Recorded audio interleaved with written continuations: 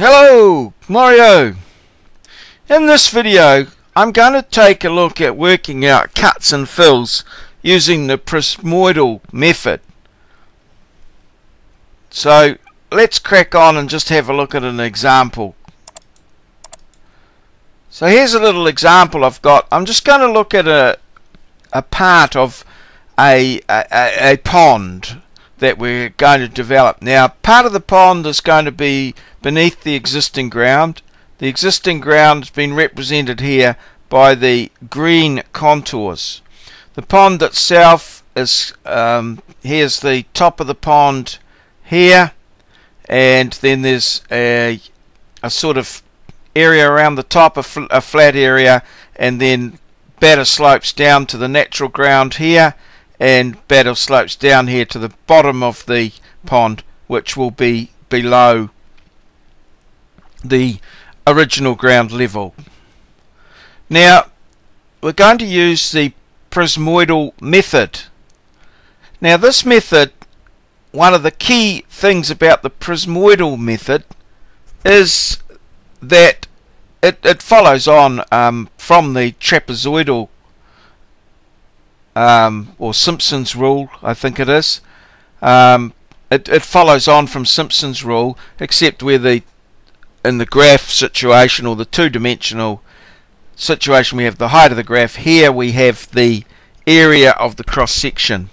Now it needs to have an even number of distances or gaps between the sections and an odd number of sections. You must have an odd number of sections to use the prismoidal method accurately, or to actually use the prismoidal method. So in this case here we've got 1, 2, 3, 4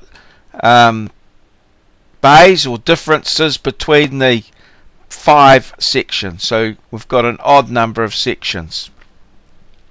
Now what I've done here is I've just, this is all done by sketch and not accurate in any way, but just the intention is to give you an idea. So what I've done here is I've just plotted up what some of the sections will look like. So here's section 50, where you can see we've got embankment here with fill, and these are the areas of these that have been worked out.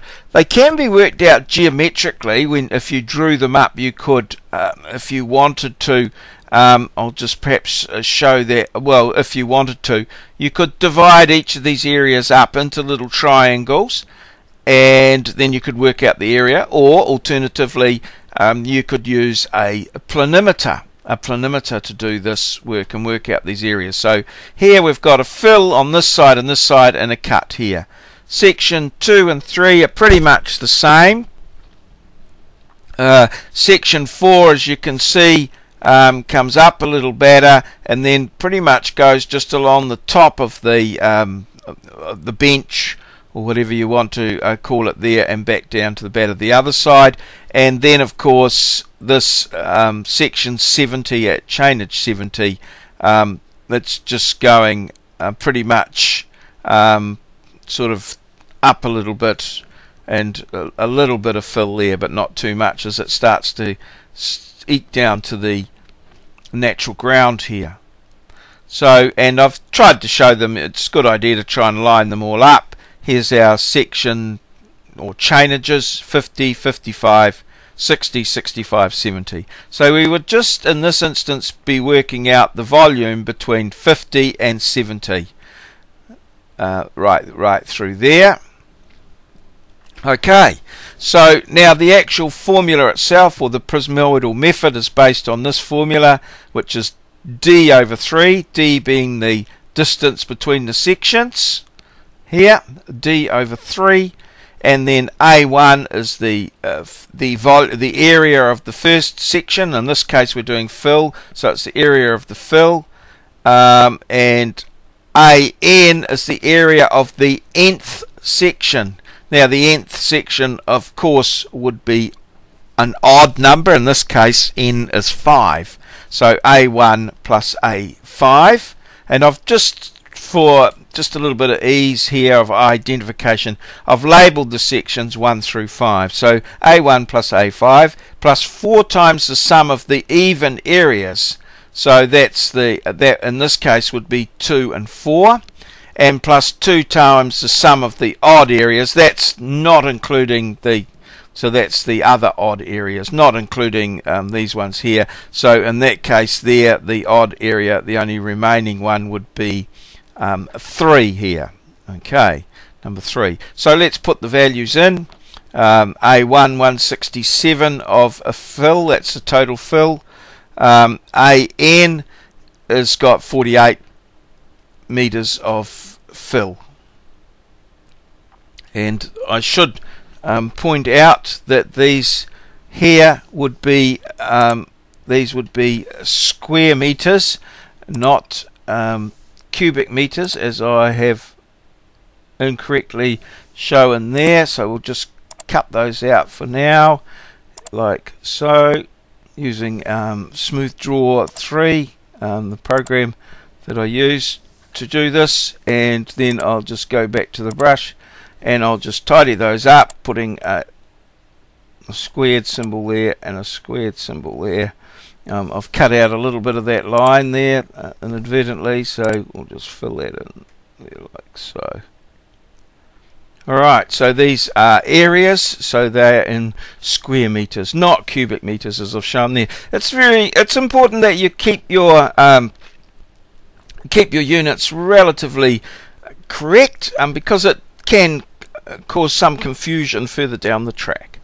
So we've got 167 and 48 plus 4 times the sum of the even numbers, which is 2, so there's our 174, and 4, which is 63 meters, plus the sum of the odd areas, so the remaining odd area would be 110 there from 3, and we multiply all that out, gives us 2,305 cubic meters, approximately equal to 2,300.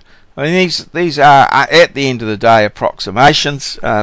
The accuracy would depend very much on the value of the product and stuff like that. So obviously the higher value, the more that you would, more measurements you would make, the more accurate you would be in determining the area. Cut volume is just pretty much the same. Again, it's the distance 5 over 3 times 105. There is the cut in the first one. There's 0 cut in the last one, so that becomes 0 plus 4 times the sum of the even areas. So again, we've got 110 there and 0 in the in the 4 position, and then plus 2 times the cut in the odd position, which is 96. Multiplying that out, we get 1228.33 cubic meters, which approximately 1230 cubic meters. So that's a bit of an overview there of how you might go about working out cut and fill volumes in a series of cross sections using the prismoidal method.